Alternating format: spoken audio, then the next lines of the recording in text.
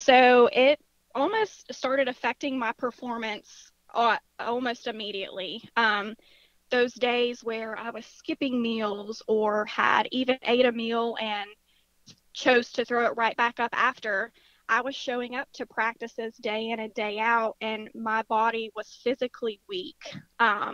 So when we were going through drills and doing conditioning, I was not able to give that 110% like everybody else on the field or I would have in the months prior. So I, as a player, really saw myself decline because I didn't have that energy to put out and do all these drills that our coach expected of us.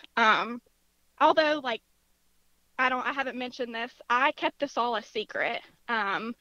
For a few months, nobody knew about it. And although my teammates and coaches never directly said anything to me, I could see where maybe they thought, my performance was lazy or I wasn't giving that 100%. And while they had no idea why, my performance definitely showed that I wasn't able to perform at my highest level. And that was because I wasn't nourishing my body like it needed to be.